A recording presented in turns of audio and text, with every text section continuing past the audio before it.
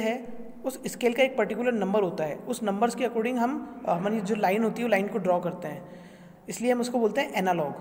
These computers are mostly use in the industry like power plant, petroleum, refineries and chemical plant, और जो ये mostly in factors में use होते हैं analogue computer. Some of the computers are of this type are waiting machine, speedometer etcetera. आपकी जो alarm clock होती है वो एक एनालॉग कंप्यूटर है, और आपके जो आपने देखा है कार जो है आपकी बाइक है उस पर स्पीडोमीटर होता है, कितना स्पीड पे हमारा बाइक चल रहा है, कार चल रहा है, वो भी एक एनालॉग सिचुएशन है।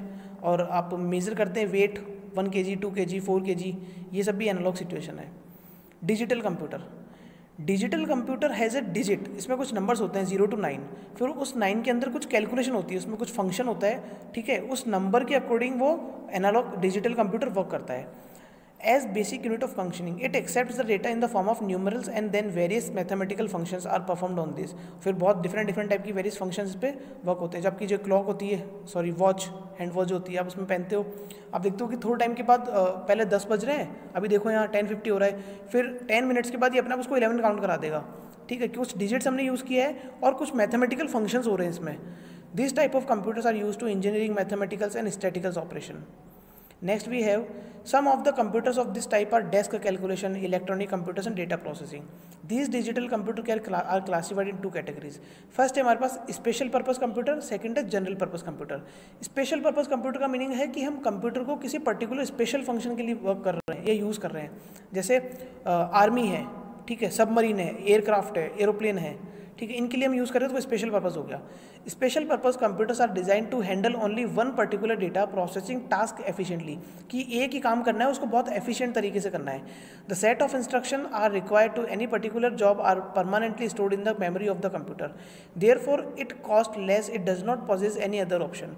सम of these computers are used for navigation, aircraft, submarine and satellites.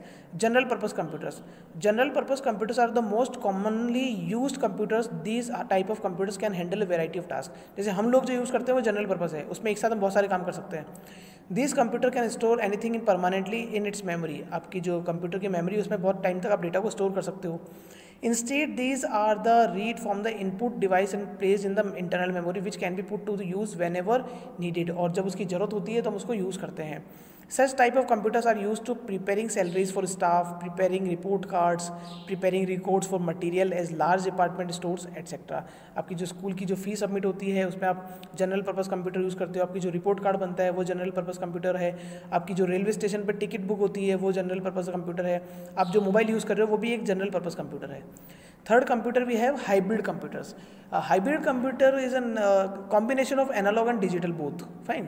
Hybrid computers contain the best feature of analog and digital computer together. It has control capabilities of analog computer. जो भी आपका computer है analogue, उसकी पूरी capabilities है और उसको पूरा कंट्रोल करने का साथ वर्क करेगा। और सेकंड पॉइंट है logical and control capabilities of digital computer, और जो डिजिटल कंप्यूटर है उसका भी फंक्शन एक साथ करेगा। सो वी से hybrid computer is a combination of both computers like analogue and digital.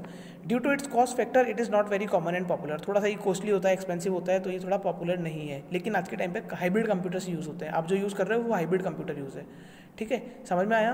Okay, thank you.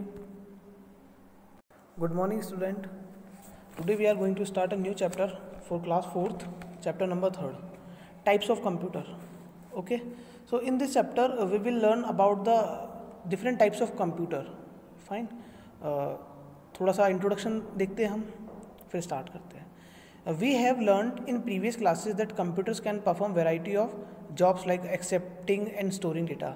हमने पढ़ा था लास्ट टाइम कि जो कंप्यूटर है वो डेटा स्टोर करता है, ठीक है, और डेटा एक्सेप्ट भी करता है। We can classify different types of computer according to different types of jobs. अब डिफरेंट टाइप के जो वर्क है उसी के अकॉर्डिंग हमने कंप्यूटर को कुछ क्लासीफाई भी किया है, ठीक है। फर्स्ट है हमारे पास analogue computer. There are 3 main categories of computer. First is a analogue computer, second is digital computer and third is a hybrid computer. देखो एनालॉग कंप्यूटर क्या होता है?